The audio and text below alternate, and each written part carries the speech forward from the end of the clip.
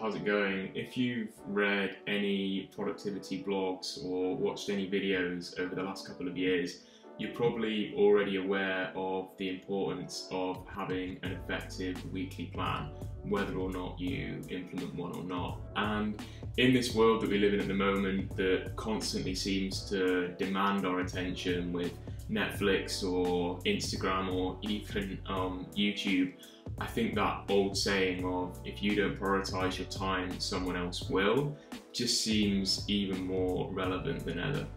So if recently you seem to be finding that time is slipping through your fingers, stick around and I'm going to show you through a method that I've developed that blends Timeboxing and OKRs, two really effective prioritization methods to, I think, allow you to really organize your time in the best way that suits. In this video, first we're going to be talking about the two methods that make up this approach, that's Timeboxing and OKRs. Then we're going to just quickly discuss how, even though both of these methods are great, they do have their disadvantages, and by combining them together we can actually get a really slick system that works for us. Then I'm going to talk you through a Notion template that I've created, and you can follow along using Notion or even try out your own way using Google Sheets or just a journal. So let's talk about Timeboxing. You might already be familiar with this technique. I think it was popularized by Cal Newport in his book Deep Work. If you haven't heard of this guy, I'd recommend checking him out. He's an absolute beast when it comes to productivity. He's a computer science professor, I believe, but also spends a lot of time coding and writing. I think he's wrote 3 or 5 different books. So definitely someone that you want to listen to when it comes to productivity. The method of Timeboxing is actually really simple. All it involves is setting out first things first when it comes to your day. So what you want to do is sit down each morning and think, what do I need to get done today? And then set out 1 to 2 hour blocks of deep work where you can only focus on those different tasks. I find it's really helpful to help eliminate distraction, and if you have breaks dispersed between the different blocks of deep work, it can actually lead to a really productive day. While Timeboxing is an incredibly effective method to manage time, I don't think that on its own it's enough, because it doesn't necessarily give you the context about what you should be focusing on in the day, and that's where the OKRs come in. OKRs, or Objectives and Key Results, is a concept that was pioneered by John Doerr in his book Measure What Matters. He literally wrote the book on OKRs. This was then popularized by Google, who cite it as one of the reasons as to why their teams are so high performing. Simply put, OKRs consists of having a few high-level objectives and then 4 or 5 key results that feed into these objectives. We're actually going to go through an example of creating OKRs, which is going to make it a bit clearer as to how to set these up for yourself, whether that's for your own business or a company that you work for, or even just personal OKRs, which we're going to be using. The issue with OKRs that I'm sure most people can attest to if they've worked in a company that's tried to utilize them is that often you'll set them and then completely forget about them for the 3 months. So that when it comes around to reviewing them finally, you're sort of doing a mad scramble trying to get the data of the key results and trying to show how you worked on them. This is obviously not how OKRs are meant to work. They're meant to be something that you always keep in the forefront of your mind. So we've got Timeboxing, great for working distraction-free for an extended period of time, great for setting out your day into blocks of deep work, but perhaps lacking in a bit of direction as to what the actual work you should be doing. And then we have OKRs, a great way to set the work that you should be doing in a quarter, but perhaps not a great way to actually break that down into small tasks. So as you've probably guessed, what we're now going to do is combine these approaches together so that we have Timeboxing, which is actually linked to OKRs. And now I'm going to show you how to do that. What you're going to want to do is open up the OKR template that I've attached in the description. and then just create 3 or 4 of your own OKRs. So I'm going to set my first objective, which is actually going to be to improve my physical health. Recently with the coronavirus lockdown, I've not been the healthiest, not been having access to the gym and stuff, so that's something that over the next few months I'd really like to improve on. Now, that's obviously quite a wishy-washy objective in itself, and that's why we now break this down into key results. So let's think about this. What would actually having good physical health mean to me? Well, firstly, I'd actually really like to be able to run 10 kilometers. Haven't done that for a while, so that would be a great objective for me to have. The next one, as I mentioned, I used to be sort of quite into weightlifting, but not something that I've been doing recently. So I'm going to put a weightlifting objective in there, which for me is going to be to, let's see, bench press 115 kilograms.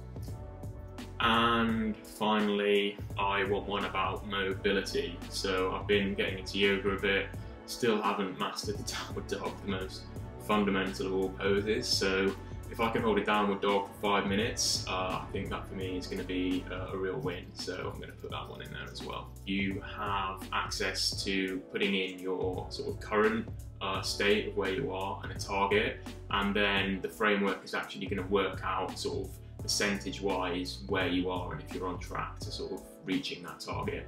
And this can become really useful, so throughout the months you can update your OKRs and just see roughly where you are, and if you need to put in any more work to get there.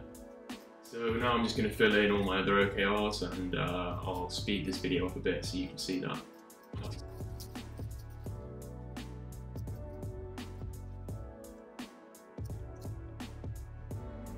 So now I have all my OKRs, and really what this should be for you is, over the next 3 months, what are the most important things that you want to be focusing on? So for me, this is about improving my physical health, building an audience, and also some of the side projects that I'm working on as well.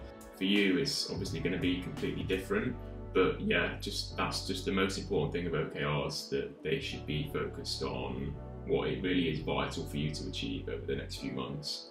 Now we have these OKRs listed out separately, the next thing that we need to do if you're using Notion is to compile them into a single table.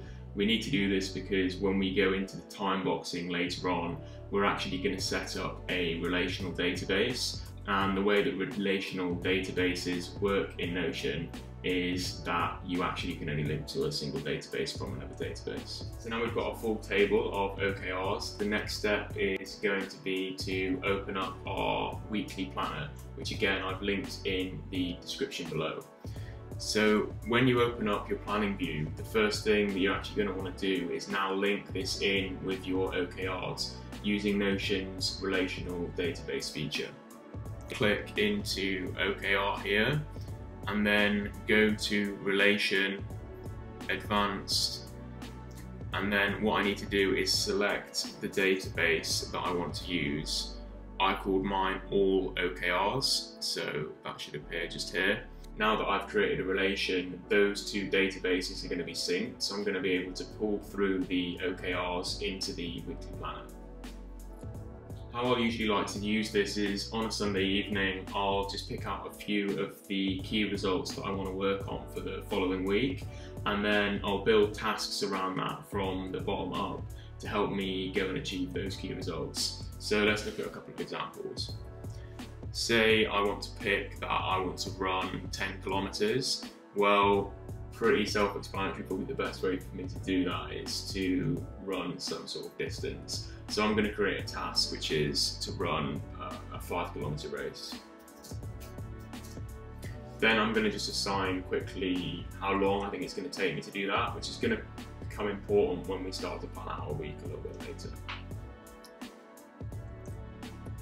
Another example might be that I want to get 100 YouTube subscribers. Why not?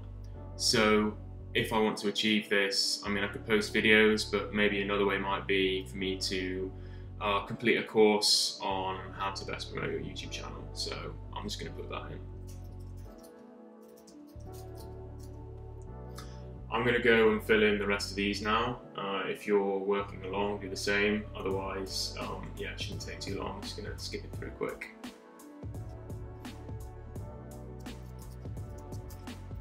So now in the planning view, you have your full list of tasks that you want to do in the week. The next thing we're going to do is skip to the weekly view and then start deciding on what day we're going to do certain things. In the weekly view now, I've got all of these tasks that I've just set up, and I can decide which day they're going to go into. If you can't see them, just make sure that on the filter you've got the correct filter selected, and that should really help you out. I'm going to go ahead now and just drag and drop these in.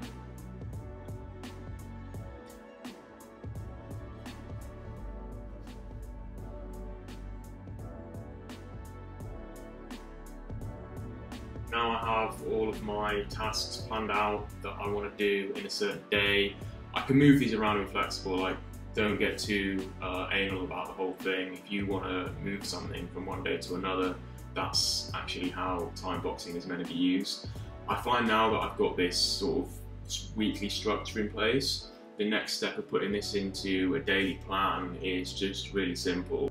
So now what I would do is, say Monday's coming around, I would block out when I wanted to run the 6K, when I'd want to go to the gym, and when I'd want to do my YouTube course, and then any other things that might pop up in the day, I would just put them in between the blocks of time that I've already set out for those. I still find that writing stuff out manually at the beginning of the day is pretty helpful. I wouldn't necessarily do everything in a digital format. I would say this approach can seem at first, it did to me when I started using it, a little bit limiting, almost like it's too structured and there's too much in place to make sure this is what you have to be doing this time, this is what you have to be doing this time. Actually, from using it, what I've sort of found is it's become really the opposite. It's quite freeing to know that these are actually the things that I care about and this is what I'm going to focus on in the week, because there's nothing worse than getting to the end of the week and feeling like you've been really busy, that you've done loads of stuff, but actually none of the stuff that you've been doing has been something that's been beneficial to you. So that's why I'd highly recommend at least trying out this approach, or some way of combining a sort of high level idea of really what you want to be getting out of life with a more granular weekly plan. Thanks a lot for joining, and see you next time.